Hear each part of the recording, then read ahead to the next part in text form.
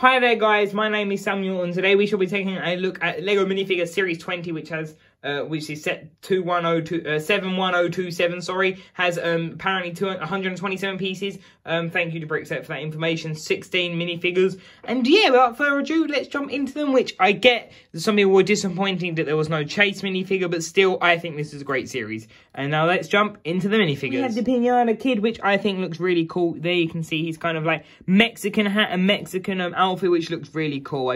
Those hats I do find look really cool. So taking a look at this here, you can see it also reminds me of the big cowboy ones potentially, but yeah, that's a really nice mold and it's really cool. We get that. Then actually taking a look at the outfit he's wearing, I'm not really sure what it's called. I guess robes is pretty cool. Kind of reminds me of Joseph in the colour Dreamcoat kind of one, which yeah, the top one overlaps onto the bottom one, but yeah, that's what he looks like. And yeah, I think he's a really good minifigure. I get that some people might not like the figure due to the fact it's kind of plain and there is literally no torso detailing, but he's still a pretty cool minifigure. And I am having difficulties putting on the hat. There we go. But then looking at the actual pinata, I think it looks great. The detailing is amazing on this pale yellow. There you can see that. Then moving around, that is pretty awesome. And yeah, that's so cool. I do like the look of it. There is the towel. And yeah, that is basically it, guys. There is the pinata. I think it's cool. And obviously there is the stick for when he's going to be playing the pinata game, which would have been cool if they'd given us something, maybe like, I don't know, they could have done it with ham, like that little cork and something could have fallen out. But yeah, that is a pretty good minifigure. And yeah, there's nothing under the printing. So yeah, you can see that there's literally nothing there. But yeah, that is the Pinata Kid. Then here we have the Breakdancer minifigure who looks really awesome. And as you can see, there is a jumper piece with that nuclear piece. I'm so sorry, I forgot about that for the DC series. Yeah, it's not rememberable for me. I don't think anyone, like, I've not heard anyone speak about it since. It's kind of not existent. I think they're using it for Moaning Myrtle, but there's only like one or twice a series they use it. Like here, we get it twice. Here you can see this like new beatbox, which, well, detailing, which I think looks really awesome. And there we can see that, which is really awesome. And wow, okay, that just fell over. Not the most handiest things. But then there you can see the, it's quickly easy to sort that out. There you can see the Breakdancer, which I think she looks really cool. The hat logo looks pretty cool. I think that is a really neat minifigure. Then yeah, the hair looks cool. It's got like the dark red hair and then the hat, which is pretty cool. And taking a look at her, you can see she has one eyebrow little patch, and that's actually like it in the actual minifigure, so kind of reminds me of Jay. Maybe a callback potentially to it. Yeah, it could be pretty cool. This started in 2010, so this is 10th anniversary this year. And well, apologies guys, for some reason I'm actually having big problems here. It won't focus in. There we go. There you can see her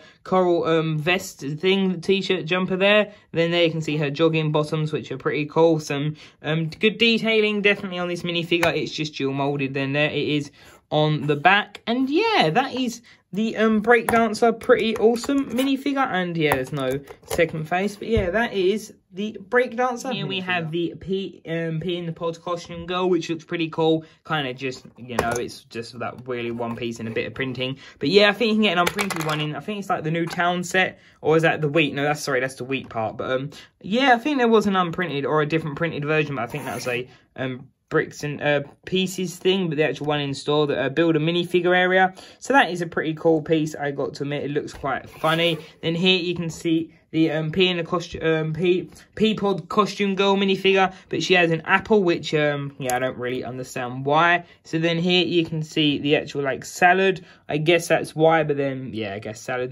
But then who would, I don't know about fruit and salad together. That sounds a bit like there. So yeah, here we can have a look at her face, which, apologies guys, I have no idea why the camera's not focusing in. I'm gonna have a look at that in a minute. But then there you can see her printing, and yeah, that is her minifigure, which I think looks really cool. And there is also another expression which she looks really happy, and a bit on the back.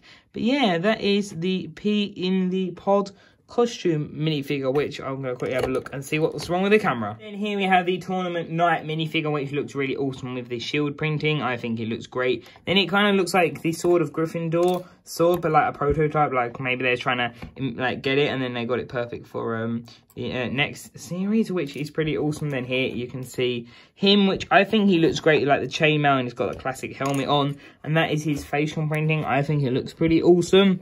And then he's got a couple of marks and stuff, which looks pretty cool. Then with him focusing in here, we can see the actual detail, which, apologies again, I don't know why it's all of a sudden got really blurry. I'm not really sure. The phone isn't too hot, so I'm not really sure there. But yeah, there you can see his chainmail detailing, his belt and his face. And yeah, I think that looks really awesome. And there is his back torso detailing, which again, I think looks really good. If it will focus in.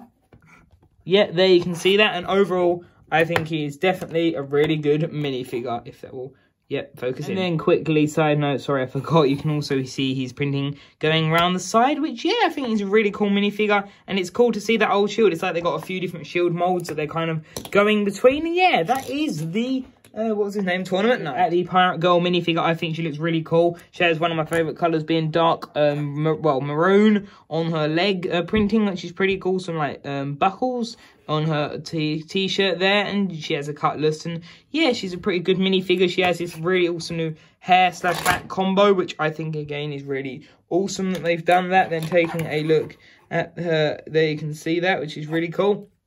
Or taking a look at the other side, she looks more happy. And her details continue on the back, which looks really awesome. And yeah, I think she looks cool. She has the belt and all the other stuff. And yeah, I think she looks really cool. So that is a pretty good minifigure that will go well with Pirates of Barracuda Bay. Here you can see the space fan. This is kind of like the NASA fan. So as you can see, she has this blueprint of a rocket, of her rocket with all like the equations and stuff, which is pretty cool to see. And then like all the ratios, scale, centimetre and all of that, which is pretty cool to see. And there you can see that NASA as like it's actually a license, which is cool. So then yeah, it's pretty cool that they do that. But then yeah, having a look at her minifigure, you can see she has a wrench and she has that Benny's looks like the 4+ set, but I think it's original. She's got some like sewn on patches on her trousers of like a love heart, a star and space as well, a planet. I believe that's oh, actually, I'm not sure what one that is. Jupiter, I believe. And yeah, that looks pretty awesome.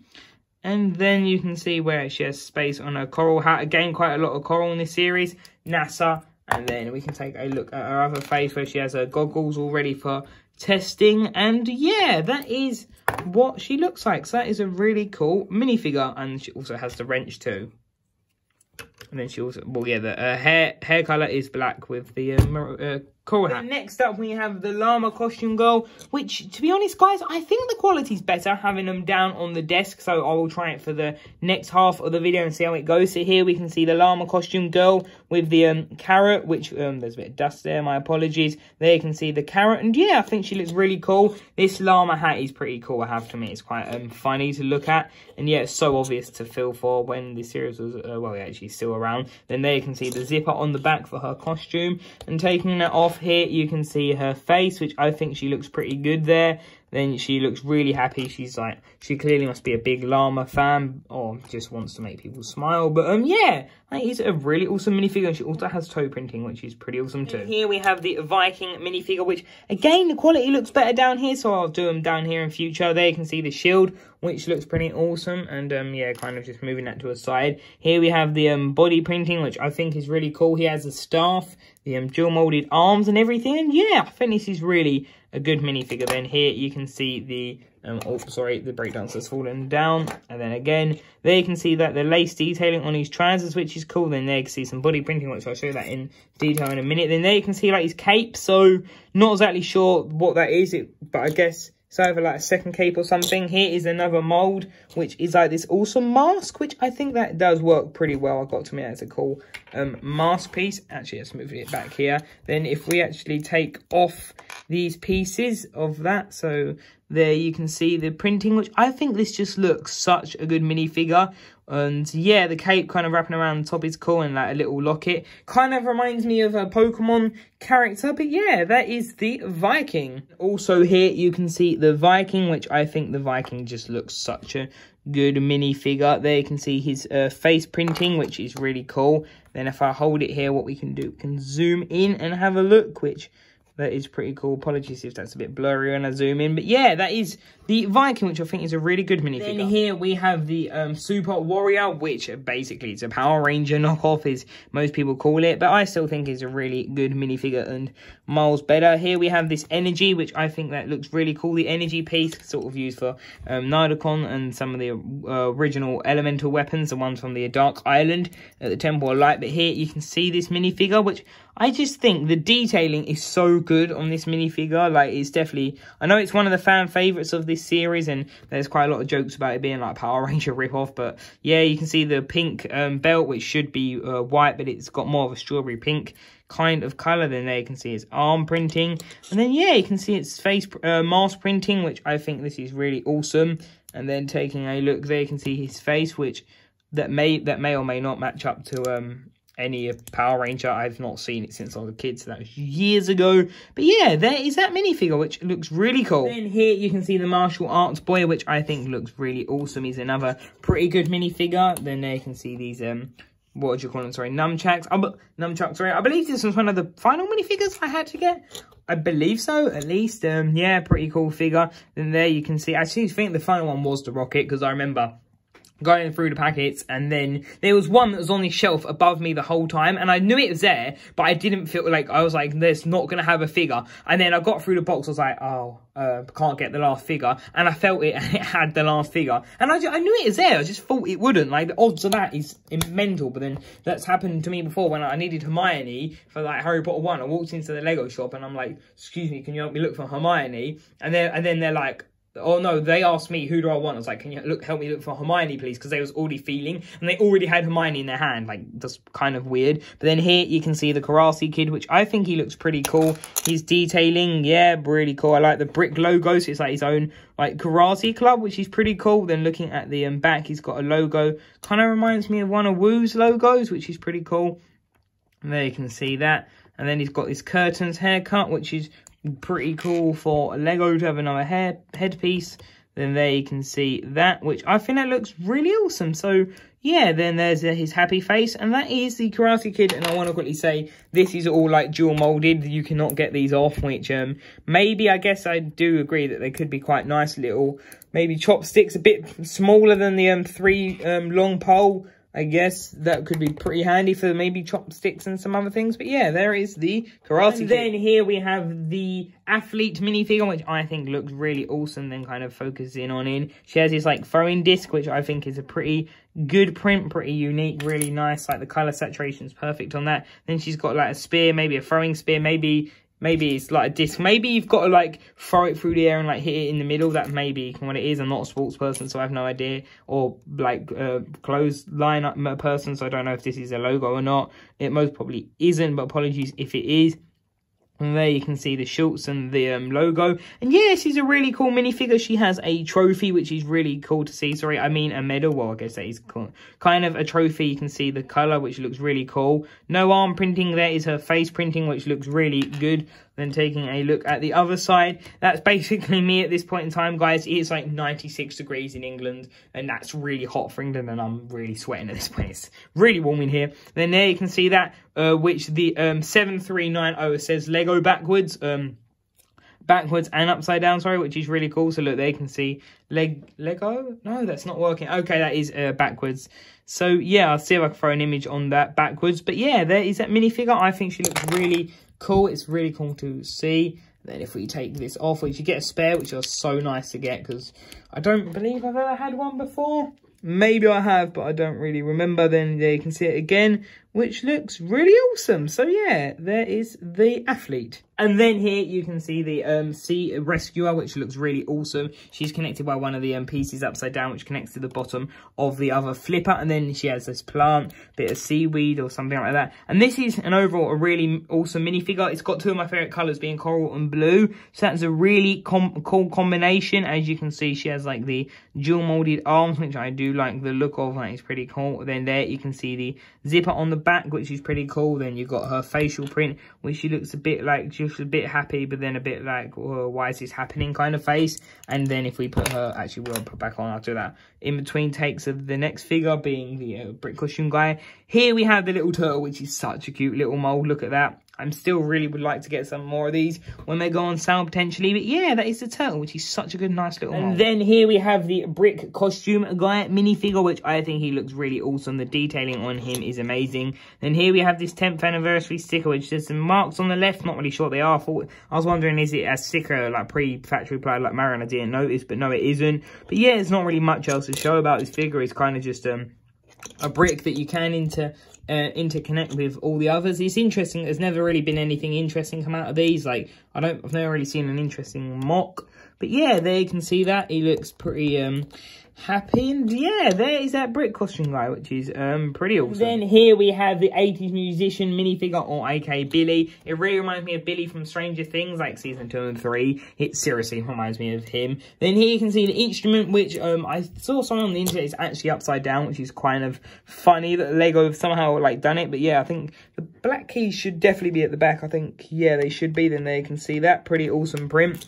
But then yeah, here is I just call him Billy because he really reminds me of Billy. There you can see the printing, which I think is definitely really awesome. If we can get this to focus in, there you go. You can see like the pink lightning logo, kind of reminds me of Pikachu's. But then yeah, you can see that. Then you can see the face, which yeah, I think he looks really awesome. The pink trans with the black and silver belt is really cool. Then he's got this like proper rocking out like rock star face, and it says he's on tour, like maybe somewhere like LA or something with those maybe neon colors, maybe Japan, because I know in Tokyo they've got some lovely neon areas, which is really awesome. So yeah, you can see that. And yeah, you got the hairpiece, which this hairpiece is really cool because it's Luke Skywalker's, but the disappointing part is that it's literally just the same. It's not been altered at all for this figure, which is kind of a nightmare. And there we go. And I've just realized that I can alter brightness. I've just remembered that. Wow.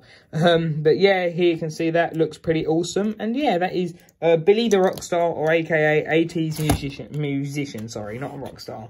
But yeah, that is pretty awesome. And then here you can see the pajama girl, which looks really awesome with the bunny piece, which I really like that piece. I think it is really cool. It's the teddy bear. And I remember getting that and I was like, what is this piece? I was trying to feel for it to see like what it could be. But yeah, looks really cool. There you can see the bunny arm printing and the arm printing there, which is really cool. So it goes all the way up to the shoulder, and people saying that they couldn't have printed the blue stripe at the top. I think it would have been possible. Maybe they could have done like quarter molding. That could have been really interesting.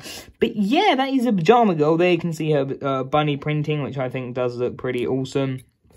And there you can see the other bunny printing.